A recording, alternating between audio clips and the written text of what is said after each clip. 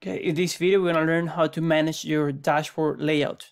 When we built a TraderSync, this new version, we wanted to ensure that TraderSync can tailor the metrics to your liking.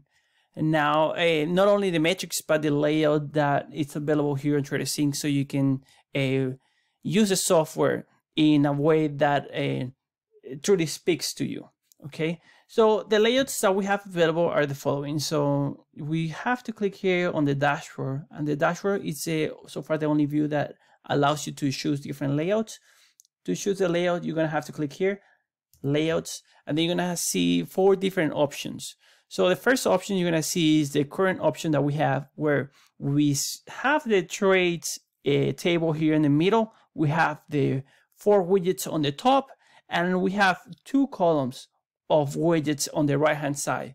So this will become handy if you have a screen with a higher resolution where you can see the 2 columns.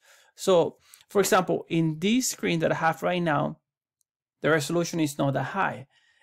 So I'm seeing only here 1 column on the right hand side.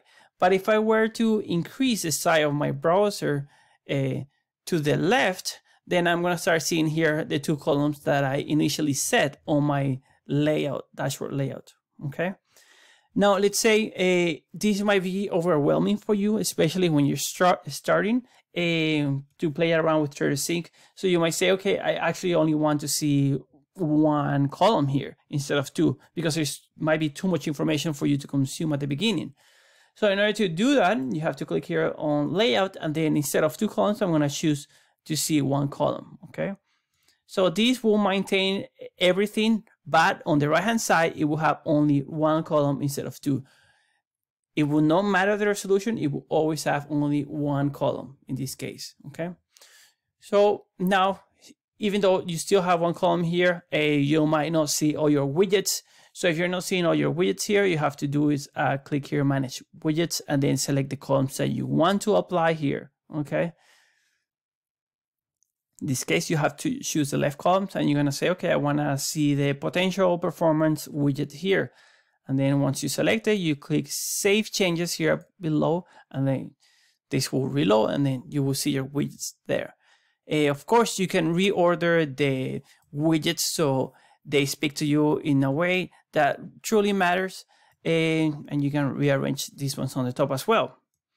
Now, that's not the only 2 layouts that we have. We do have another one. So these other layouts, layout that we have here, this one here below, what it's going to do is going to suppress these columns that we have on the right hand side and only show your trades.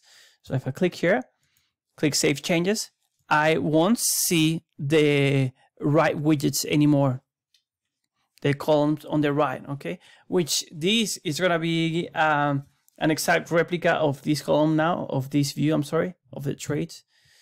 Okay, so now I'm only going to be able to see my trades. Okay, finally, you can go here to layouts, and then you can choose from this one. This one will have the 2 columns on the right, as you can see here, and then we'll have metrics on the center of your screen. Okay, so I'm just going to load that up.